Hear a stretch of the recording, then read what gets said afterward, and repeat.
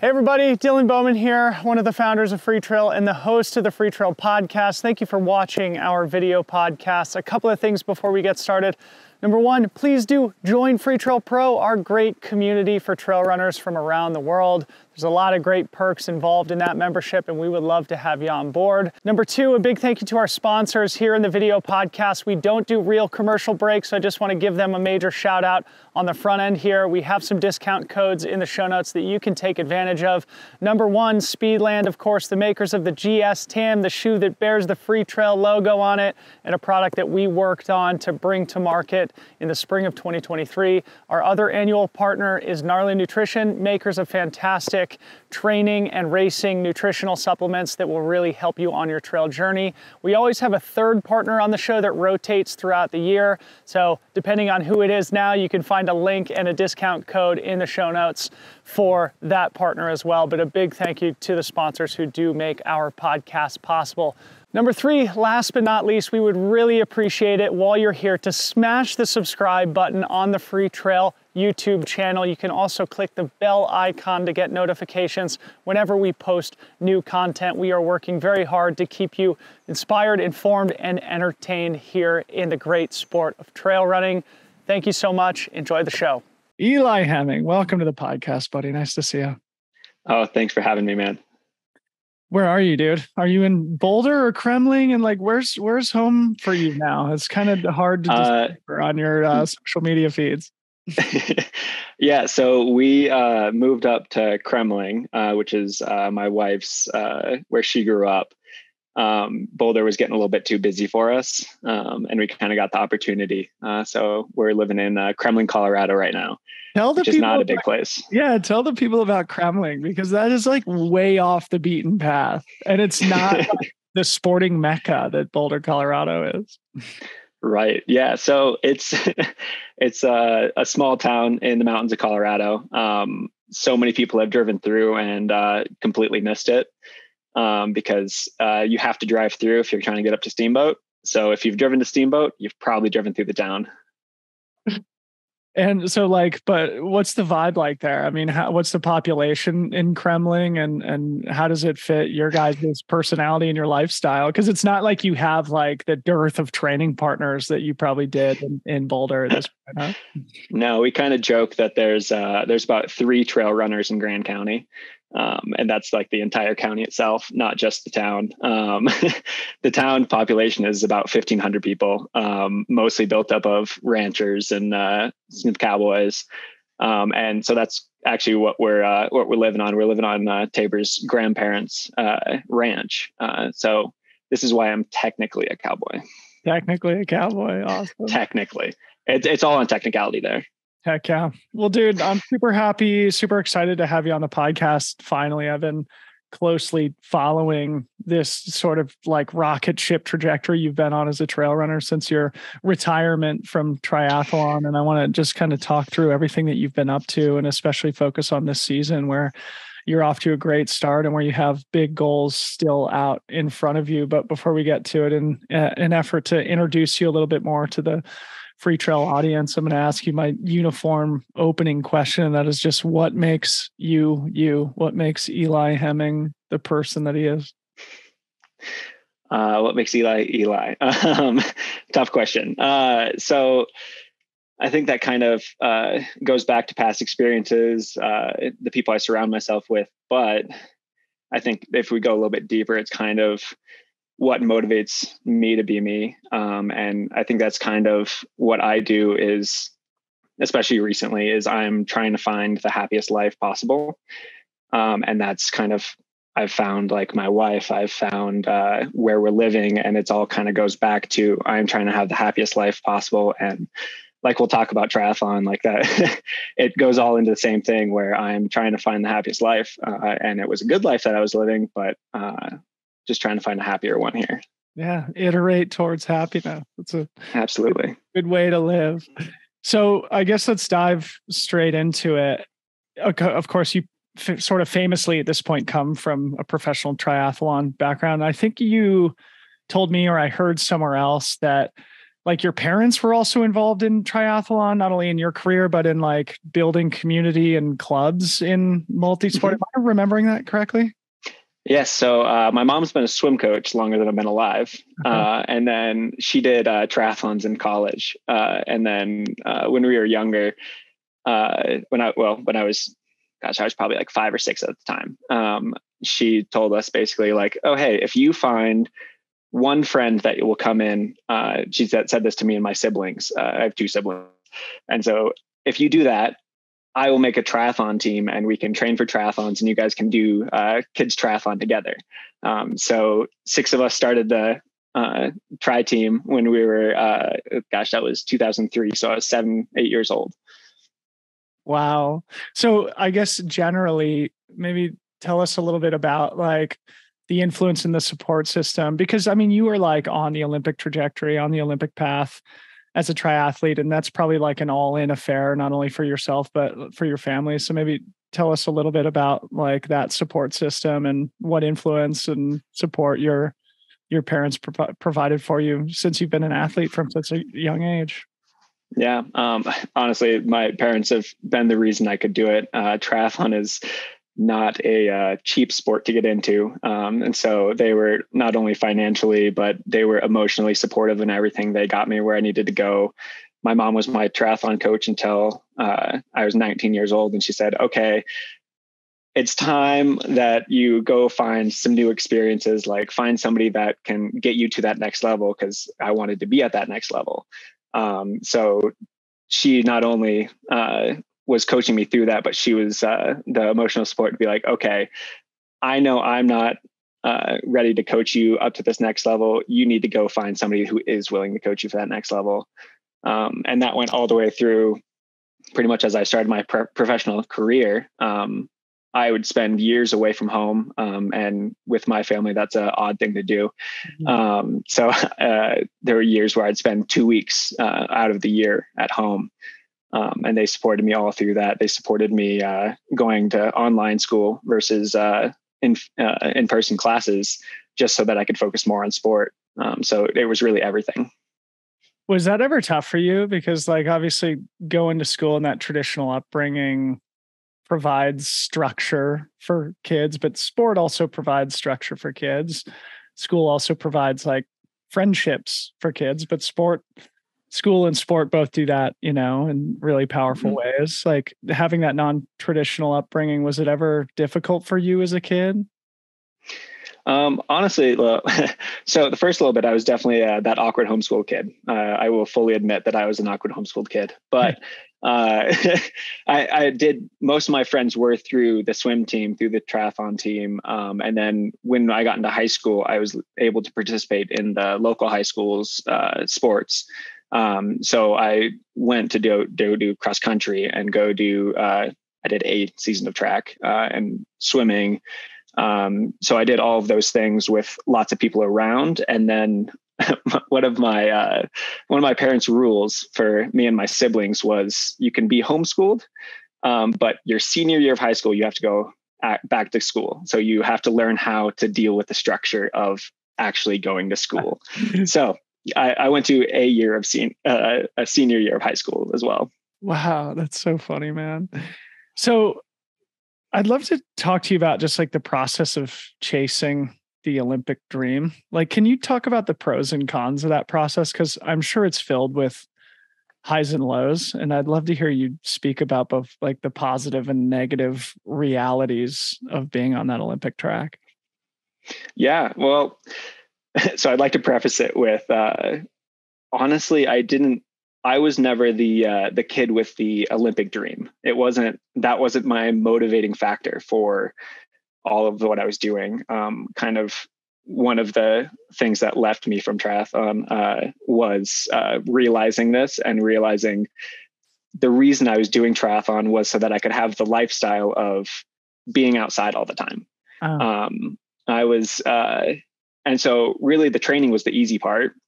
It was the stress of the racing and the political nature of Olympic sports that kind of goes back to whose butt are you kissing here and what did you say over here?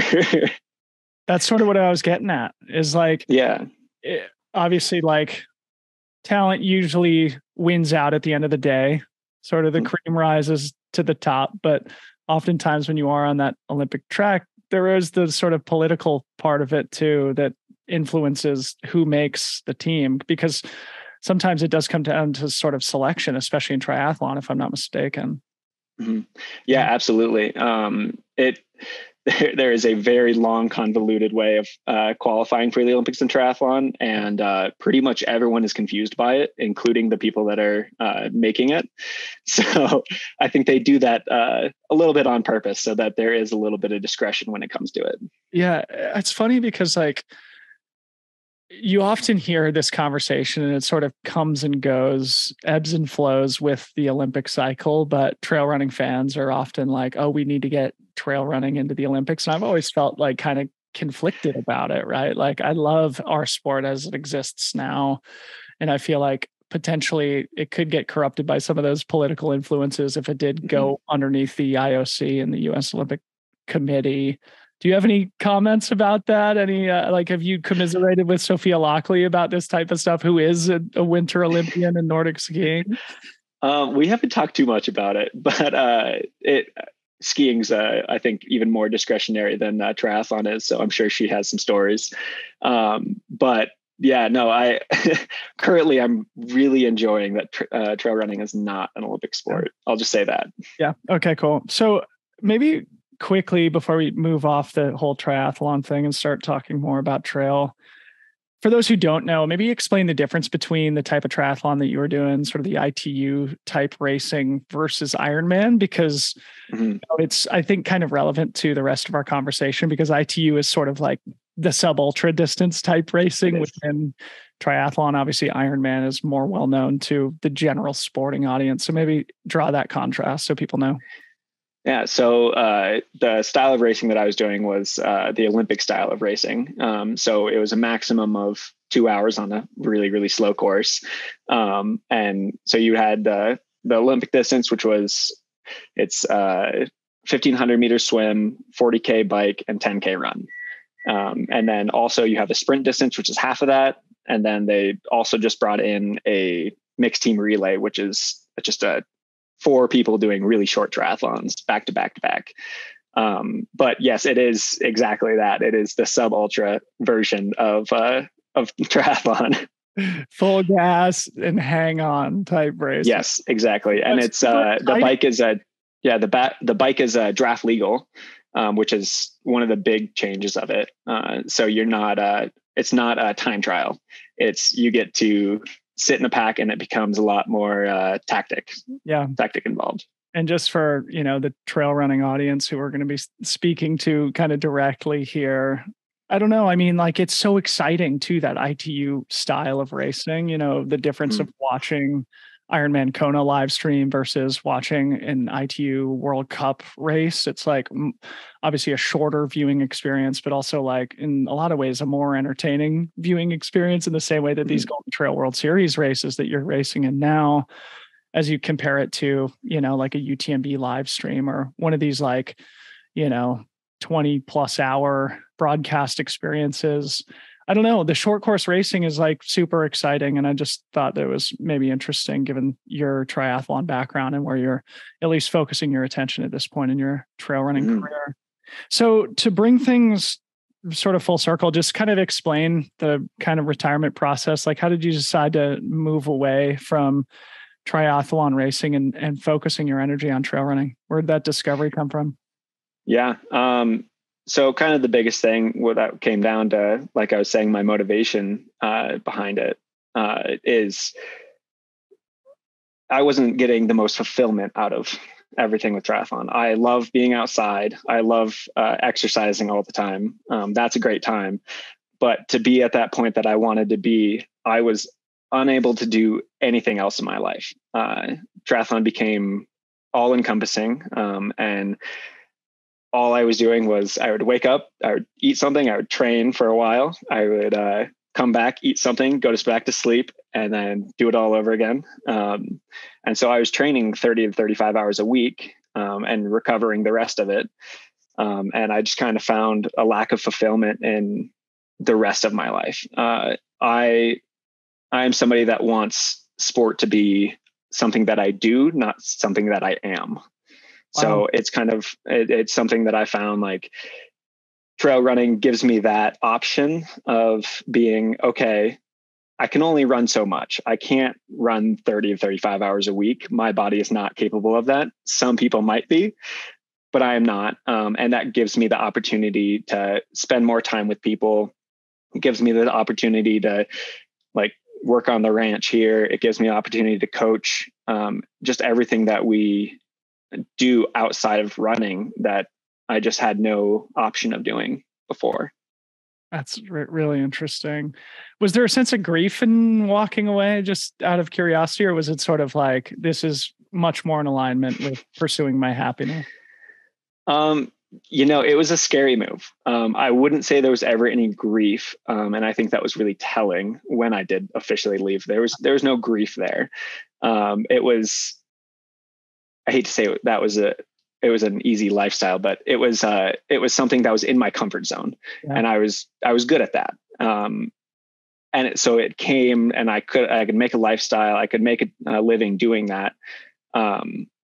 And I know so many people want that in life. And so I hate to talk bad about it, but it just wasn't the thing that was really driving me to happiness. Honestly, like just finding trail running, it was an awesome thing that I loved the community. I loved the people. It was something that me and my wife could do together.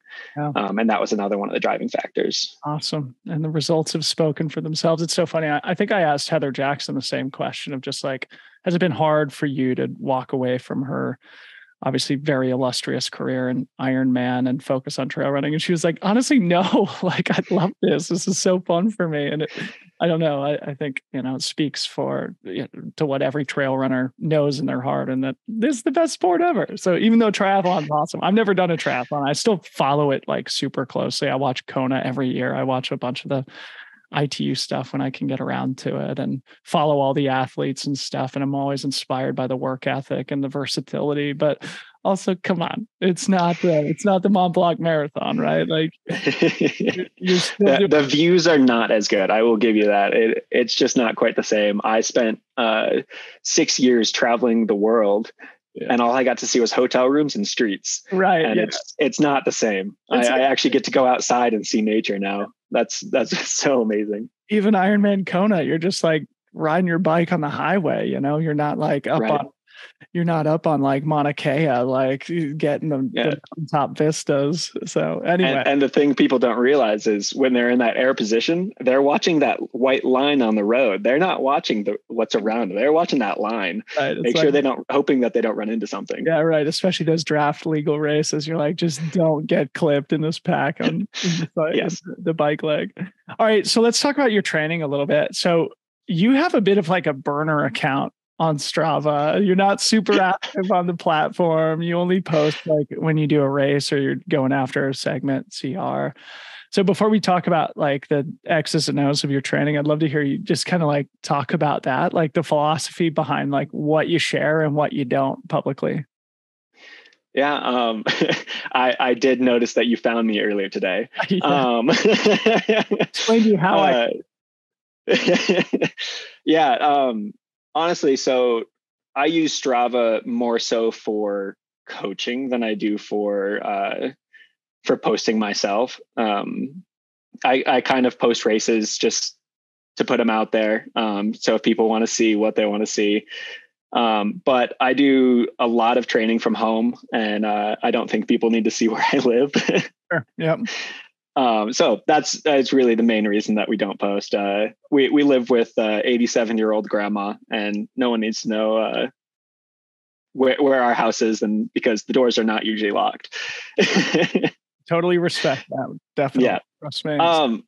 But overall, like training, I think we kind of took a bit of this, a bit of that. I coming from the triathlon background where I was so high volume and everything. I've kind of resorted to a lot of aerobic volume. And I would say last year I kind of took just the classic trail runner approach, where it was, I was trying to learn how to run on trails. I was so bad at running on trails. Like I was a decent runner, but I was not a good trail runner. Like you mean from a technique perspective?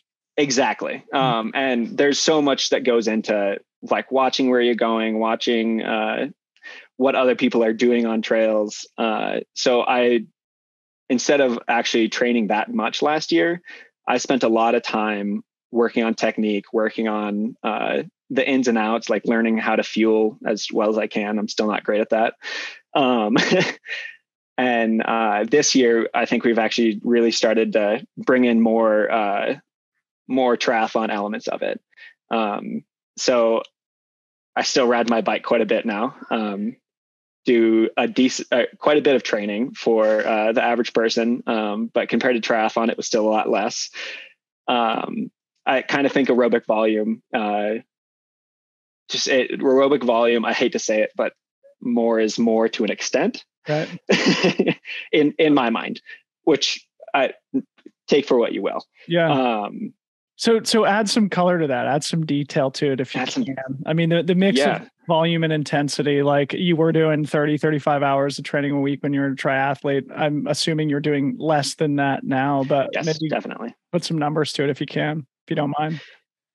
I would say really I top out on running 10 to 15 hours max, which is a good bit, but it's not that much hours speaking. And then I'll ride my bike or hike or anything other aerobic volume. I'll do that for another about 10 hours a week. So I'll do 20 to 25 hours a week typically.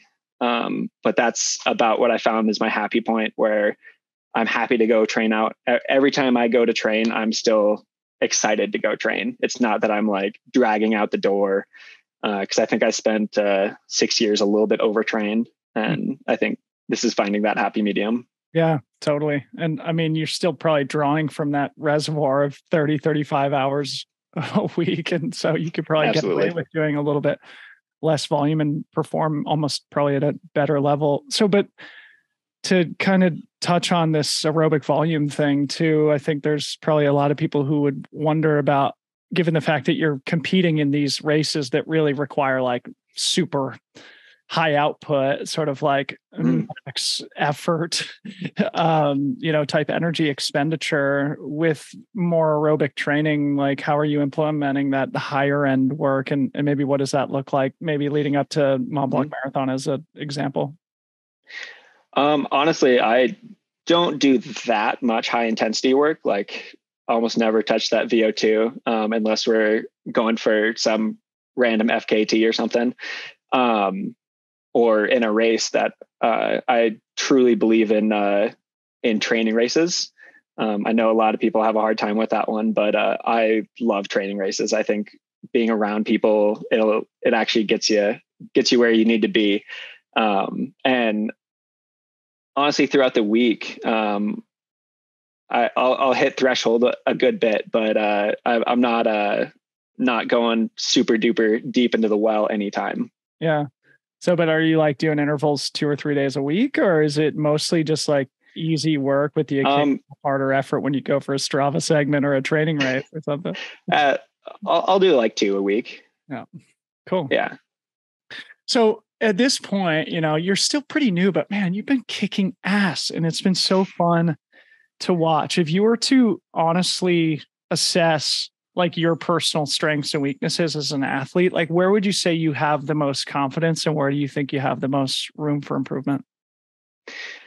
I'd still say room for improvement is in technique and skill. I think that has a long ways to go. Watching, just running with the guys that I've been running with, it's on the flats, on the uphills. I am right there, if not slightly better. But then as soon as we go to technical stuff, it's obviously I'm putting out more effort than they are to go through that type of stuff.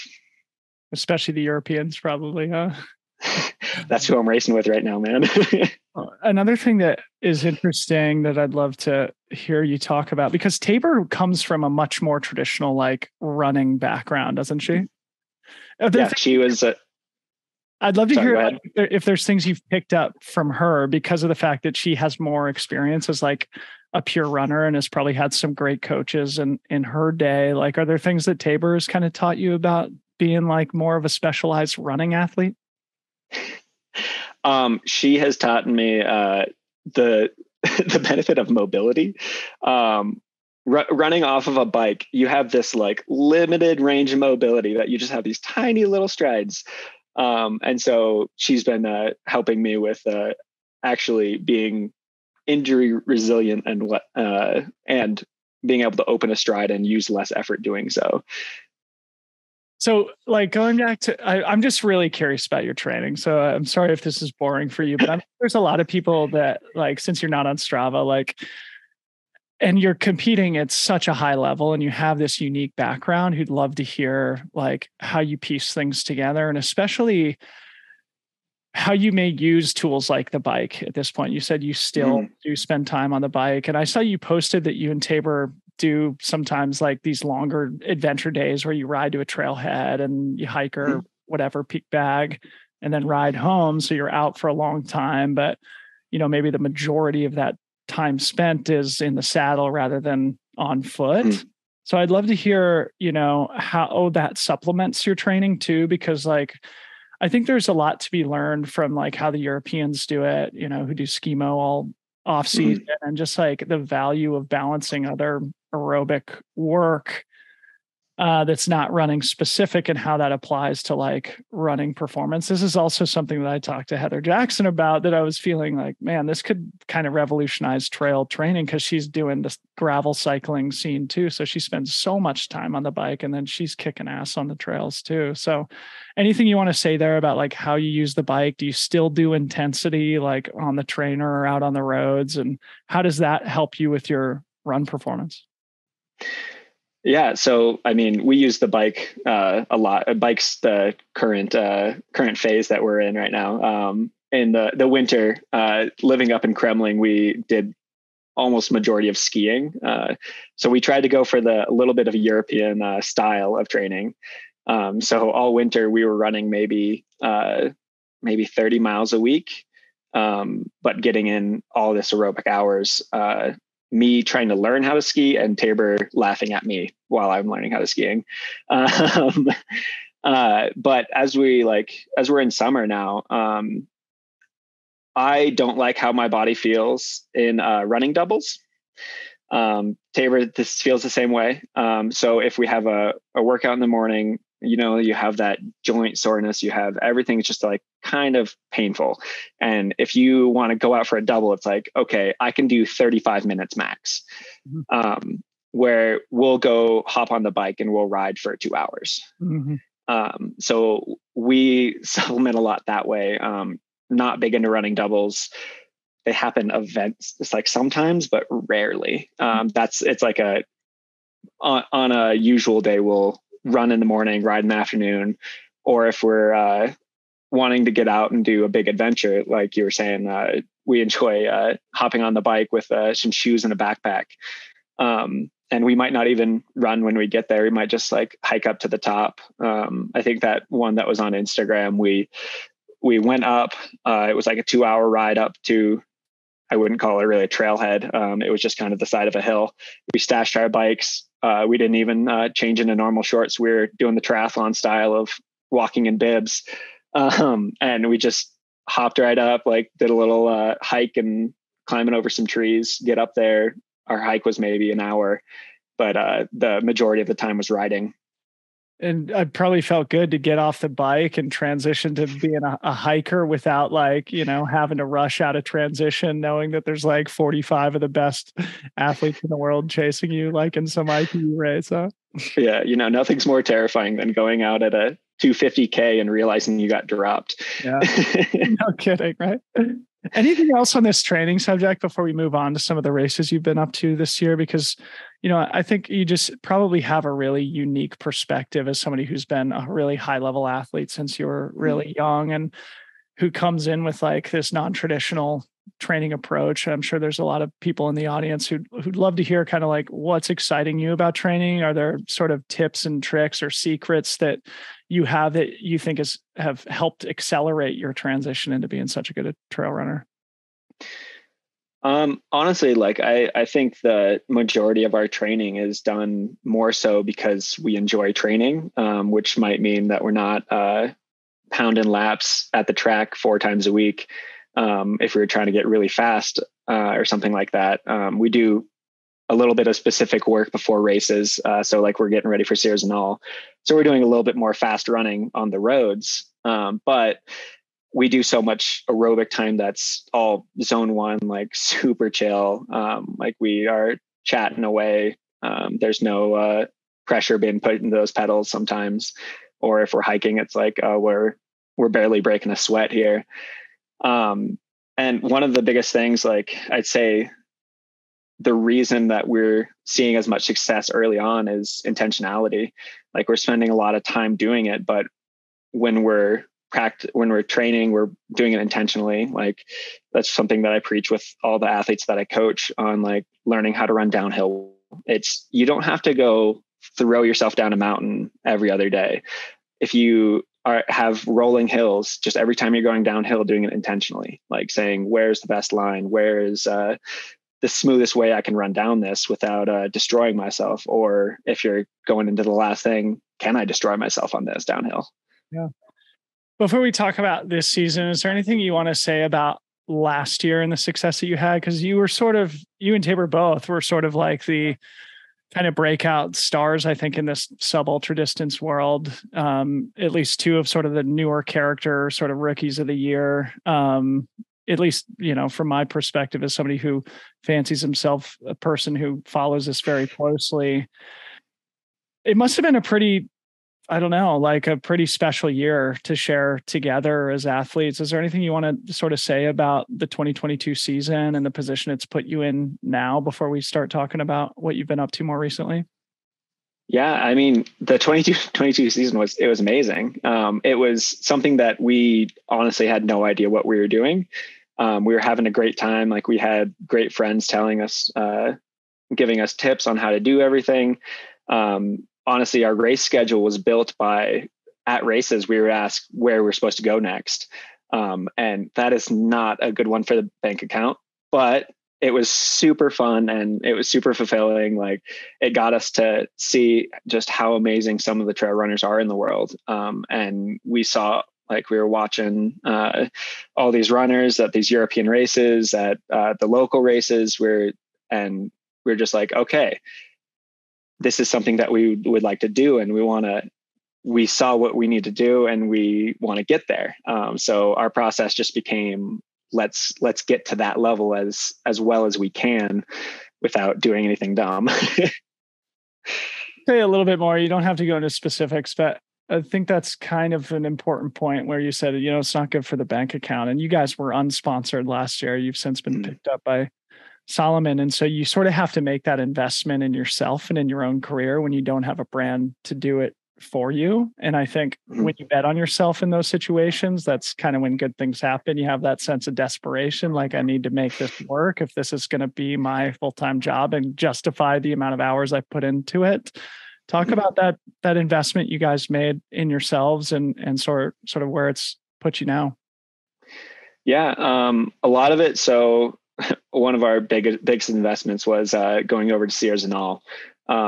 We justified it with saying it was our honeymoon. Nice. And that was purely just we had to tell that to ourselves. But it was really an amazing thing. We spent all that money trying to get to these races because we were very curious on how good the rest of the world is at this, and like if we wanted to do it, we wanted to go full in. And so we were willing just to put in the investment and say like, okay, this year is going to be a little bit tight on cash. And honestly, so like Tabor's race at Sierre-Zinal last year really got our foot in the door. She was 10th, I think, or 9th after the doping infraction. Yeah. After the infraction, she was ninth. And that really got our foot in the door with Golden Trail, so that they would actually help us fund our way to other races. So that got, like, when we were at Pikes Peak, they brought us bottles. And she was like, hey, this is also my husband. Would you bring his bottles as well? And Greg was there like, I guess so, sure. And then they kind of learned the story, and we had a little bit more success there. And at Mammoth, it was the same way. It was we were lucky that those two races were in the US, because that qualified us. You mean Flagstaff? Mammoth is this year, right? Oh yeah, sorry. Flagstaff, yes. Mammoth is this year. There's so many races. And that got us to Flagstaff, and then that qualified us for the World Champs. And then Golden Trail helped us fund our way there, because we were in the top 30. And so it was kind of something like we just wanted to put our foot in the door and see if we could get there. And if it wasn't going to happen that year, we're going to save up for another big race this year. Dude, I love it. And I appreciate you talking about that too, because I get hit up by sort of the young up and coming athletes quite a bit who are looking at like, hey, how do you get sponsored? How do you sort of make a career in the sport? And I always say the same thing. It's like, you got to, like, at some point kind of bet on yourself and invest in yourself. Mm-hmm. Like, you can't wait for a shoe company to come to you and want to pay for your ticket to some European race. Like, at some point you break out your own credit card, you give yourself that opportunity. And then, thank goodness Tabor had a good race there at Sierre-Zinal. We can maybe come around to talking about your performance, but like, you get the point. I mean, like, if it weren't for that, you guys may not be in the situation that you're in now, which is like, you're both crushing it on the international circuit and like have set yourself up to have great long-term careers in the sport. And it's because you gave yourselves that opportunity, not because anybody else did. Anyway, that's my soapbox.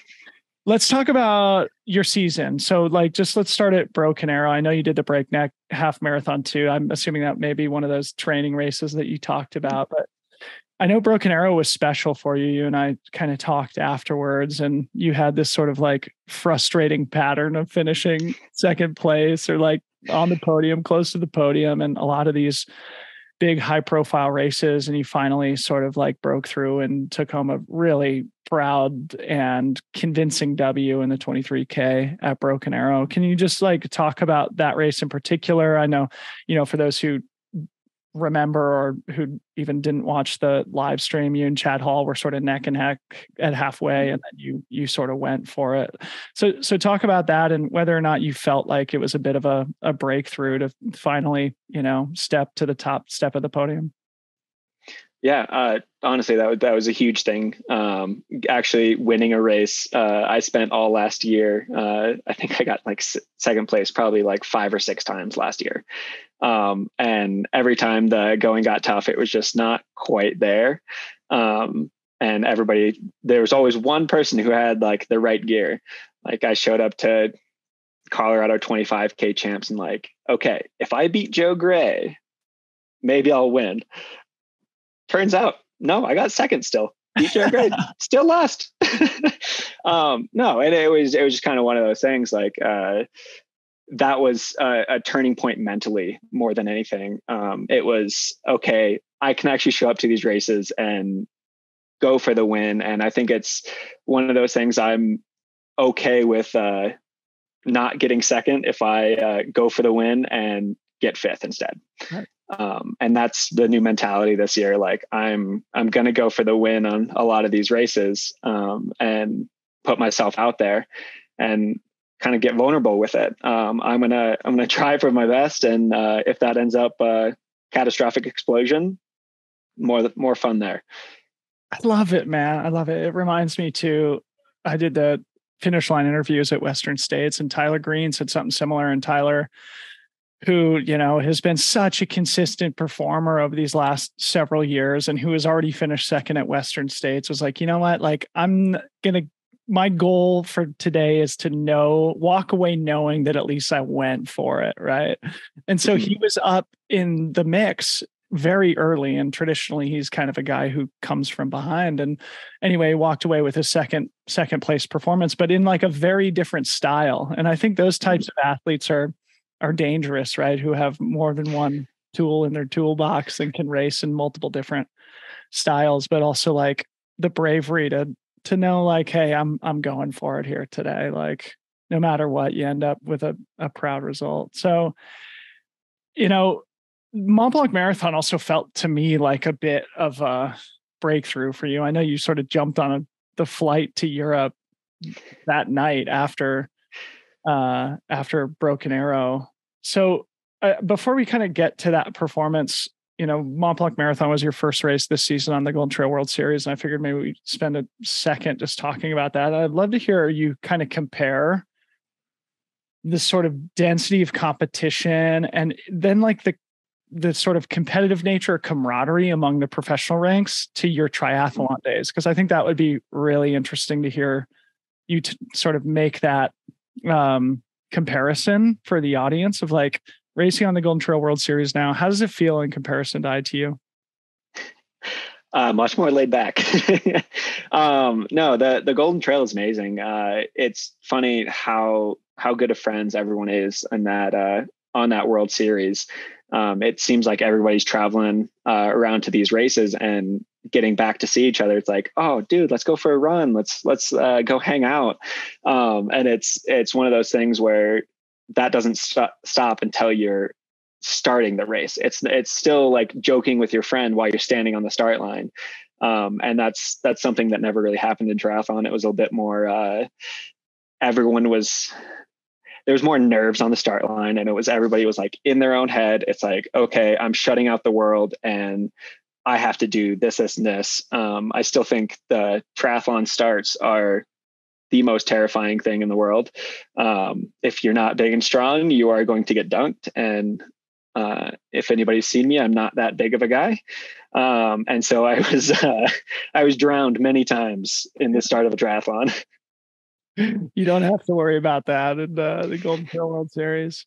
Yeah, I don't know. It's like, again, just to draw that comparison, Golden Trail sort of being the ITU of trail running, like it's just such exciting racing. And I do get the sense that the athletes who are competing on that circuit, and I would say that unquestionably at this point, the Golden Trail World Series is like where the densest, heaviest competition is globally in the sport of trail running. But it's great to see like the camaraderie is still shared, that trail culture still permeates these super high octane, very competitive races where there is a lot on the line for you guys. So I watched the Mont Blanc Marathon stream, which was so rad. And you guys were sort of like running in this pack early. And I got the sense that you had sort of like marked Remy Bonnet, who went on to eventually win the race. Because there was an early leader, I think he was a Swedish guy. And I just kind of noticed that you were sort of like hanging on Remy's wheel. Was that a correct interpretation? Like, were you basically marking him as the guy you wanted to stick with? Yeah, absolutely. Okay. Totally honestly,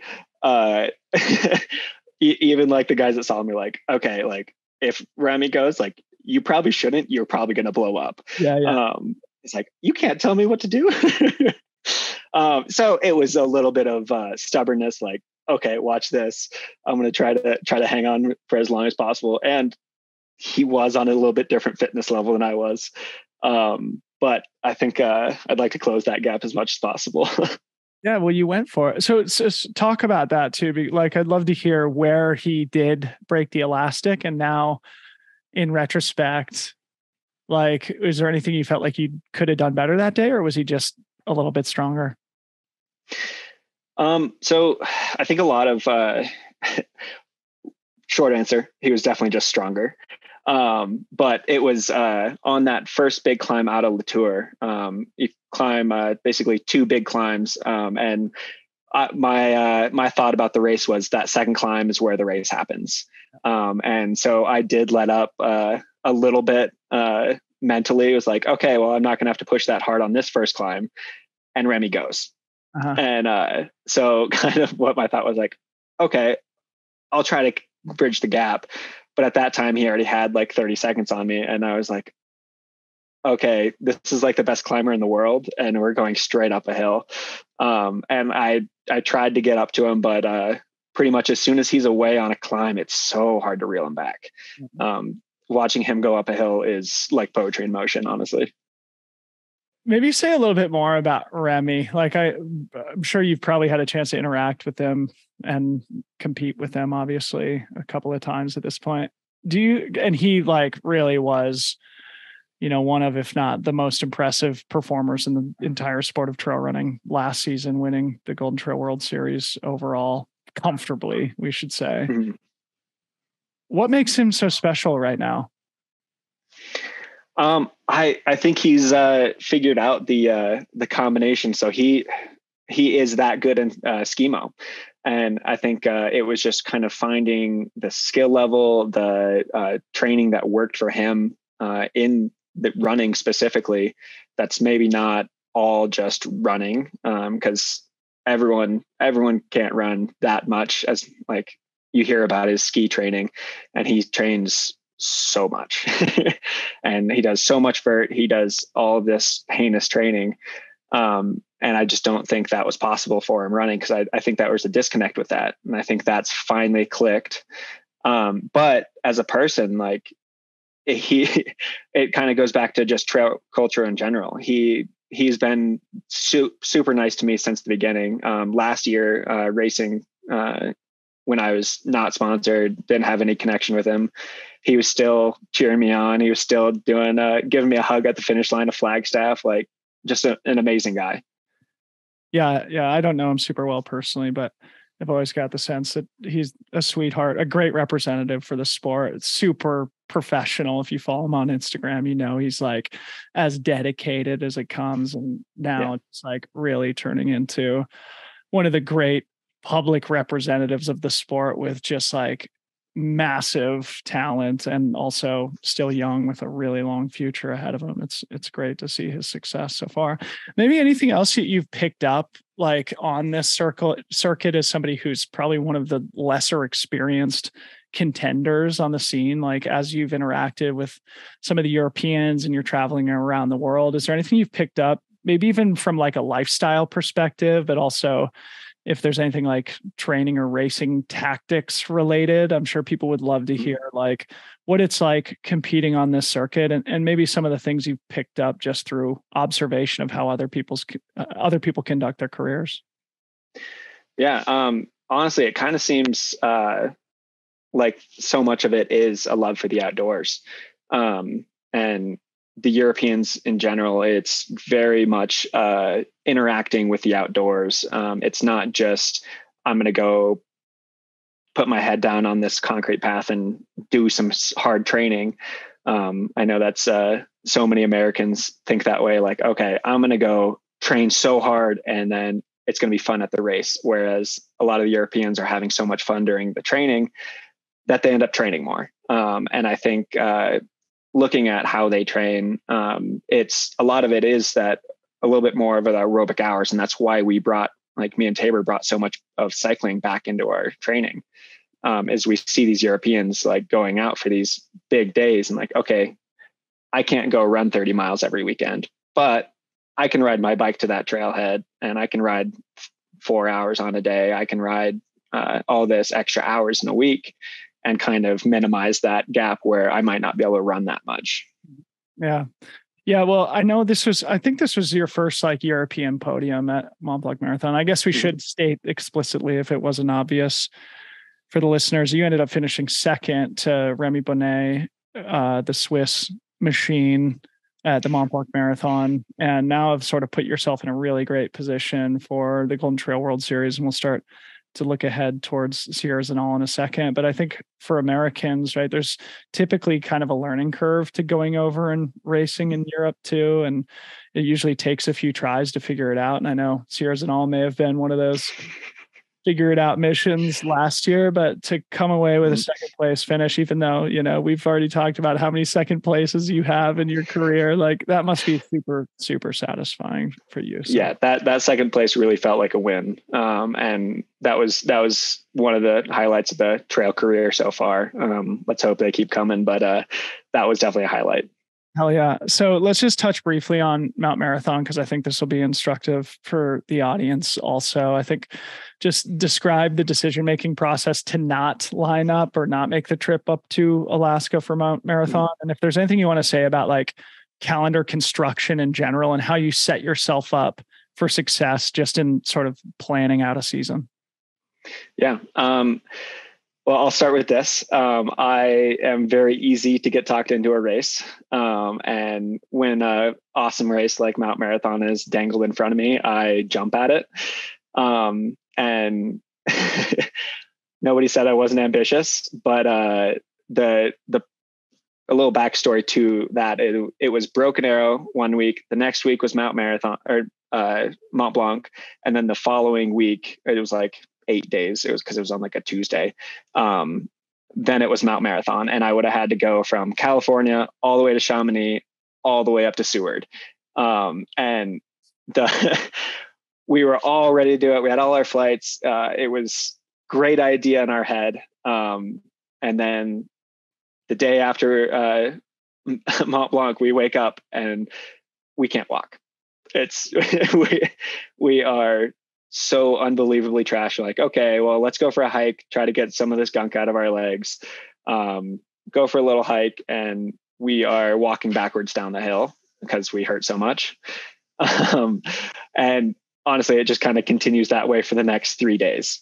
And we just don't really get feeling better. And it kind of got to that point where, okay, I think if we go to Mount Marathon, which is just the most heinous course you've ever seen, I think I might actually hurt myself. Right. I don't think I have like the leg fatigue will still be there. And I don't think it just wasn't right for the end of, or the rest of the season. This is still very early on in our season. That was only, Mont Blanc was only a third race of the year. So looking forward to the following races, we decided to drop out of Mount Marathon, which was one of the harder decisions to make, but we're in this sport for the long haul. We're not in it for a year. So that was kind of the thought process behind it. Smart. And it is tough to turn down those types of opportunities. And especially Mount Marathon, even though it is like a heinous course, like you said, it's a 5K, right? You could have easily talked yourself into running another 5K. We should mention too, Taper was she 8th at Mont Blanc Marathon? She was 10th, I believe. 10th at Mont Blanc Marathon. So you guys were both like, coming off these great performances in Chamonix and Broken Arrow. And so, yeah, may as well be patient and be smart about it. But I think like, the calendar construction question is a good one, because especially with this sub ultra distance stuff and how it's evolving and all these new opportunities that are presenting themselves, like you can get a lot of racing in, but that does also kind of put you in a position where you can just take on a little bit too much, especially like with that type of travel too. And so I think it's wise for you guys to have the long-term perspective. And I can't wait to see you eventually make it up there to Seward to take on that race, because I feel like it does suit your skill set, just like absolutely red line up the hill and survive. So let's look ahead towards Sierre-Zinal now. Again, you finished 20th there last year. So maybe before we talk about goals for this year and how you guys are preparing, any learnings from Sierre-Zinal last year with, I guess, 12 months of perspective now? Yeah, honestly, it was an eye-opening experience. We showed up, no idea what was going on, but we were like, okay, well, we have raced pretty well in the US, and people said this was a good course for us because it's pretty quick. And I learned pretty quickly that day I was a mid-pack guy. And the density of that race is kind of unmatched. It's one of the most competitive trail races in the world. And it's, I think it's very specific. So a lot of it goes back to when we were trying to learn how to trail run last year, we gave up a little bit of speed in hopes of learning skills a little bit better. We were trying to learn skills, techniques, and I think our speed a little bit lacked. And where Tabor is a little bit more naturally speedy than I am, I wouldn't want to race her in a 400. I think that's where that tough race came in, as I got to the top in decent position, but then my leg speed, I just saw people go by me the rest of the day. Yeah. And I was actually just talking about this with MK Sullivan and Danny Moreno yesterday, and how Sierre-Zinal is kind of like a really difficult middle ground between mountain race and fast race, because you do have like 7,000 feet of climbing and 19 miles, but it's pretty front loaded, and there are a lot of sort of fast miles, especially in the middle and the back half of the race. So you do have to have that mix of like, pure uphill power, but also be able to like move fast on runnable terrain. So probably a difficult race to train for. So maybe to then ask the natural next question, how have you adjusted your training to kind of get that speed back into your legs without compromising the climbing fitness? Yeah, a lot of, I would say climbing has come pretty naturally to me. I think it is partly due to how much I'm on the bike. I think the climbing is a lot of fitness and strength. And I think cycling does that for me pretty well. So if I find that if I'm on the bike quite a bit, I'm usually climbing pretty well. And then just running in general kind of gets me that last little bit. So kind of focused on doing faster miles on the dirt roads around Kremmling in focus of the second half, because that's the half I'm more worried about of that race. Say a little bit more about how the bike helps you with climbing. Like, are you, as you think it's about Sierre-Zinal, like, are you doing mostly lower intensity work on the bike right now, or are you actually like hitting the gas a little bit sometimes? Mostly just riding, but it's kind of the terrain around here doesn't let you go easy all the time. It's hilly enough that you're kind of like constantly under tension when you're riding uphill. And I think that it can be kind of basically like doing a lot of little squats for hours. Totally. So let's talk about sort of the state of sub ultra distance racing right now, because I do feel, and you guys should probably kind of feel grateful for this, that this sort of moment, it's having a moment, right? Sub ultra distance racing is really growing in popularity and growing in importance in the sport. When I came into trail running in the US, especially, it was very much like ultra running focus. It was Western States, Leadville and Hard Rock. Like, Broken Arrow didn't exist at that point. A lot of Americans didn't know about Sierre-Zinal, and a lot of like the mountain running circuit, which does have a lot of history and significance in Europe. But it seems like it's a fairly mature ecosystem at this point, and that there's a lot of great opportunities for athletes like you and Tabor. So maybe how are you thinking about the sub ultra distance environment as a whole right now? And what's the experience like to sort of be devoting your career to that element at this point? Yeah, it's been amazing seeing one of the biggest things, like you say, is in the US is the growth. Races like Broken Arrow, you actually, I'll start with, I went over to Europe and had my eye opened on how important sub ultra is to Europe. And it's amazing seeing people out on the course. Like, every mile of the course, you have all these people cheering for you.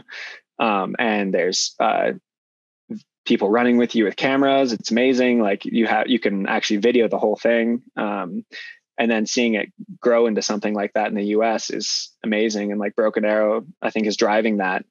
And I think it can grow into be a bigger thing, because it is a little bit more relatable to the general public. You say like to a normal person, "Hey, do you want to watch Western States live stream with me?" They're going to say, "How long is it?" You're watching people run all day? Like, well, yeah, it's exciting. Okay, well, for the general population, it might not be, but they can sit and watch a 2-hour race pretty easily. You just say, but the commentator at the Western States broadcast is so entertaining. He's amazing. He is. Dude, I totally agree. Like, it's such an important thing for the sport. I think what Golden Trail is doing right now, because it's such a compelling viewing experience. And I think does speak to a much broader audience of people who are, endurance oriented, or like who would otherwise sign up for a big city half marathon to think like, like maybe I could go do whatever, like the Pikes Peak Ascent or the Broken Arrow VK, or like maybe, one of these Cirque Series events or something like that. Like, that's the way we indoctrinate more people into the great sport of trail running, and where we can then convert them into lifelong evangelists of trail culture. So thanks for doing your part, buddy. Thank you for doing your part. Just logging through 30-hour hard rocks. Nobody's nobody's having like an inspiring broadcast experience of that. So I was loving watching that. Yeah, I mean, they did do a great job. So anyway, they did. Shout out to Steep Life. And it seems like also like the American sub ultra distance talent right now is deep and dense too. Like, besides you and Tabor, like Sophia Lockley's absolutely shredding. Grayson Murphy's another world champion. Allie Mack's a world champion. MK Sullivan, Danny Moreno, Anna Gibson, Joe Gray, Andy Wacker. Like, there's a deep group of great athletes right now competing. Is there anything you want to say about that? Just like, I don't know, going back to your ITU days wearing the stars and bars, like, is there some American pride there on the start line too? Oh, absolutely. I think kind of getting the word out there, like the more big races that we can have in the US, the Europeans can start respecting it a little bit more and be like, okay, these Americans can actually race.